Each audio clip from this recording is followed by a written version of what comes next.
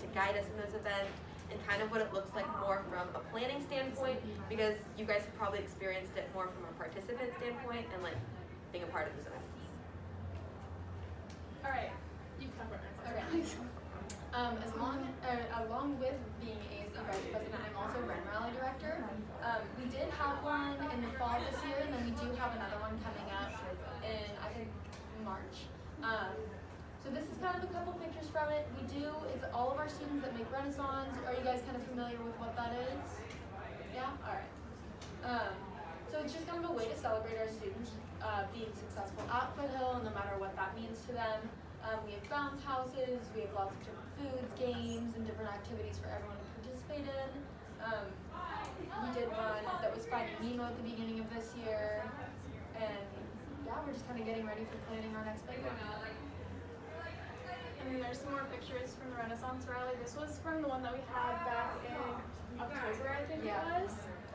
So our big one is in March. Yeah, the big one's in March, because as freshmen, you guys don't have like a previous semester to kind of base your grades off of, so you're not really like quote unquote a part of the first Renaissance Rally, but this next one you're going to get all the same privileges that the sophomores, juniors, and seniors got in the last one.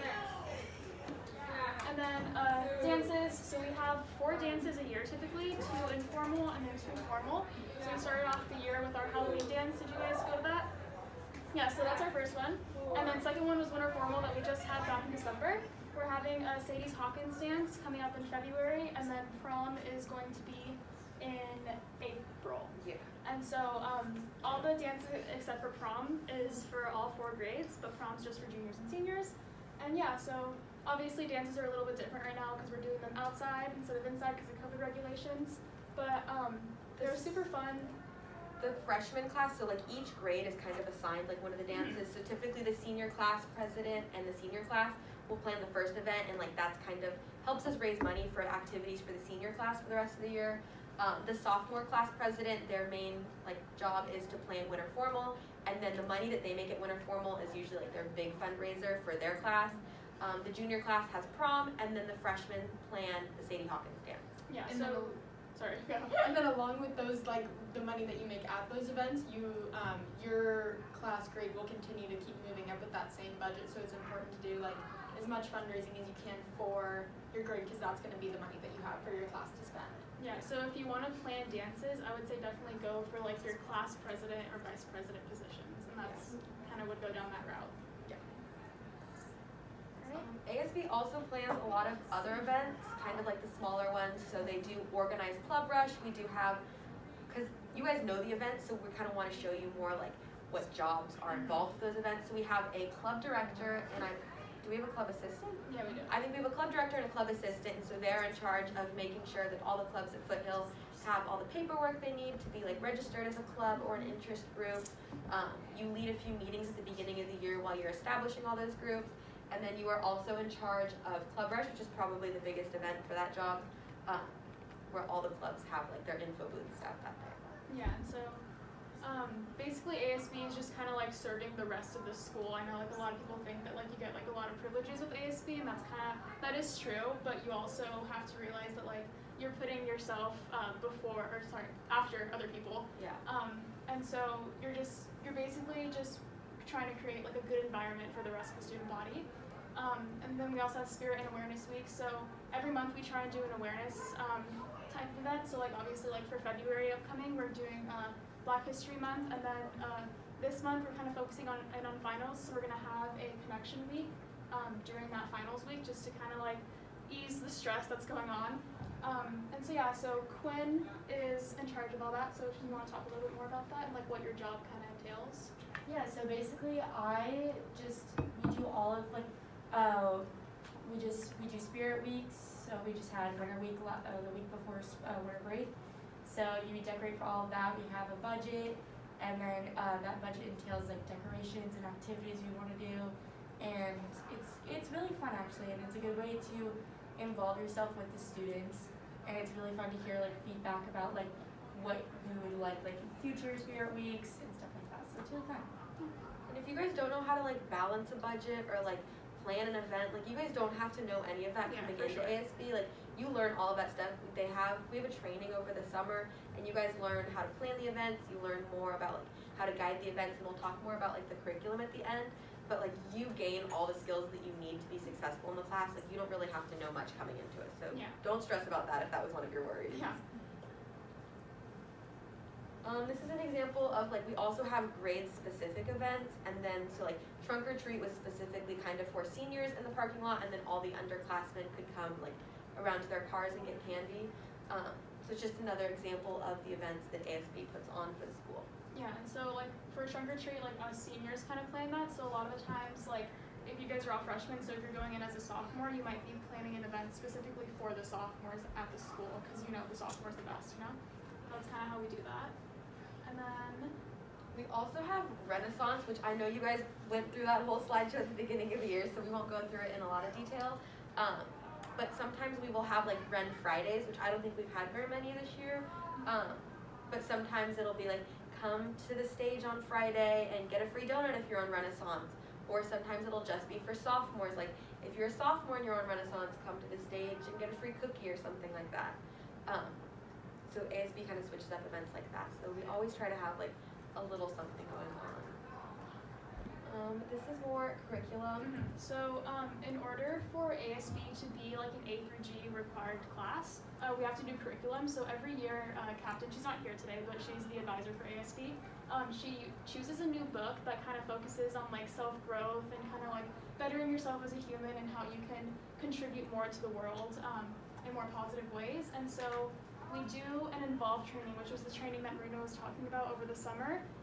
So we have this speaker come out, his name's Scott Bakovich, and so he's part of Involve, and he kind of gives us like this whole training about like how to kind of like just be a better person, how to connect with the students in more efficient ways that make them, this is like, for example, like this is comfort, growth, and panic, so you want to kind of stay out of like that panic thing and not like do events that kind of make students go too much out of their comfort zone, and just kind of keep them within like the growth or the comfort, but you know, not doing too much growth, because then that kind of like, it loses trust between like the student body and ASB, and that's like the biggest thing that we want, for them to keep the trust. And so yeah, that's just kind of like, you'll learn all about this if you do choose to join ASB. You learn how to plan like really balanced events, because you want it to be like, you want participation, but you don't want it to be boring. And like Karima was saying, we also focus kind of like on self-growth. Even like you can see like back on the back wall, we have posters, so we take like personality quizzes, we kind of like diagnose ourselves kind of and like figure out what type of person that we are and where our strengths are. Because like I'm really good at organizing, but I'm not so great at like creative ideas. But like Karima is really good at creative ideas. So if we work together, like with her creative ideas, I can help her organize it, and we can create like really awesome events. Because if you have a bunch of like just super organizational people, the event's not always super creative. So you kind of work to play to like your strengths, and I've definitely gotten to know myself better like as a person, and I've become more confident in my strengths, and I've kind of recognized like I could maybe grow in this area. You also become a lot more outgoing like over the course of the class. Like I was terrified of public speaking when I started this class, and now like it's not that big of a deal to me. So yeah, that's like one of the requirements. You have to know how to like public speak. You have to know how to like write like a formal email to businesses, or like you learn a lot of just really good like life skills. Yeah. Or just like even like speaking like out on the stage. I know like you guys have probably seen us be like, hey guys, like there's like churros up here, like you know, it's just like everyday stuff like that you think is like super terrifying, and then the more that you do it, the more you get used to it. You also learn to really trust like the people within ASB. Like the class itself becomes like really close, and you guys all kind of like lean on each other and you trust each other. And so that's really nice, because in Foothill, usually when you are in class, you only have people like, if you're a sophomore, you only have sophomores in your class. But ASB has students from all different grade levels. And that's how I got to know a lot of like upperclassmen when I was an underclassman. And as an upperclassman now, I know a lot more underclassmen. So it's just a nice way to get to know kids from different grades as well.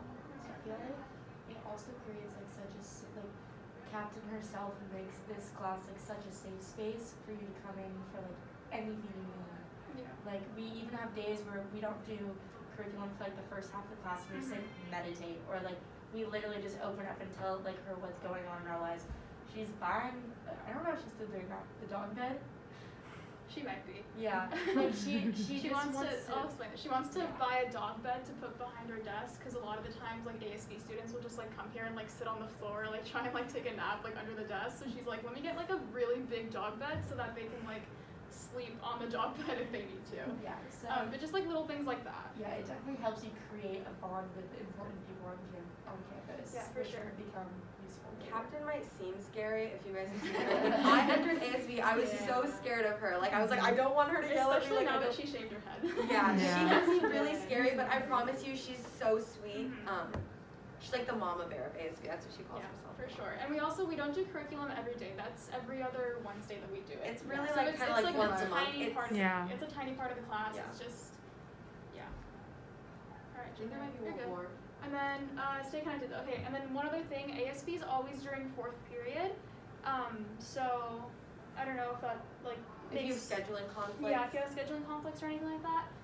We do it during fourth period just so that we can have enough time to plan events like during lunch because that's kind of like the bulk of when we do things. Especially for Fridays. Yeah, for Fridays. It's really important.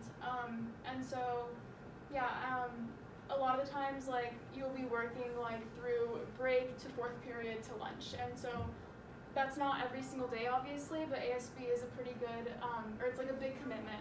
Kind of like I know a lot of people think that like electives are just kind of like an easy A and stuff like that. And while ASB it is very easy to get an A as long as you're pulling your work.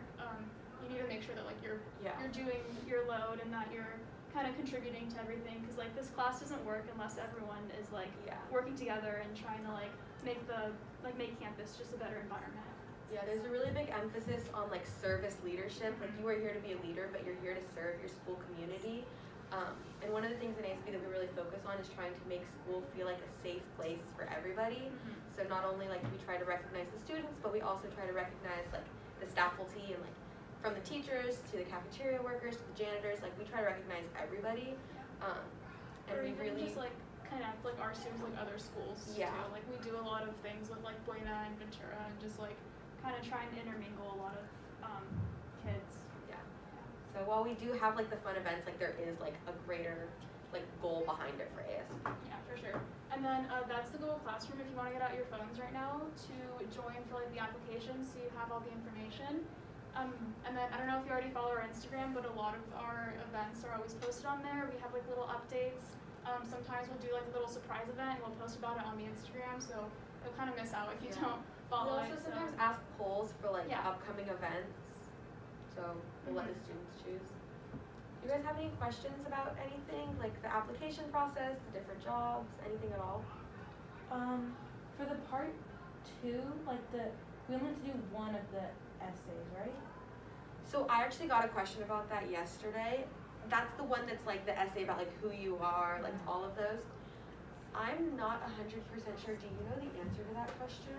Let me see if there's anything specific on that document. They changed the application a little bit this year to kind of align with the I rest. think if anything, it'll be in the Google Classroom. Yeah. Yeah.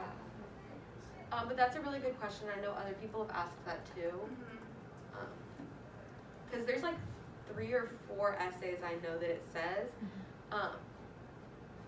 And there's like the similar ones for each, and then they kind of have like the additional ones for bioscience and D-Tech. Are you guys thinking of applying to like bioscience or D-Tech as well, or are you just looking at ASB? I was just looking at ASB or like journalism, Okay. but I wasn't gonna do the other.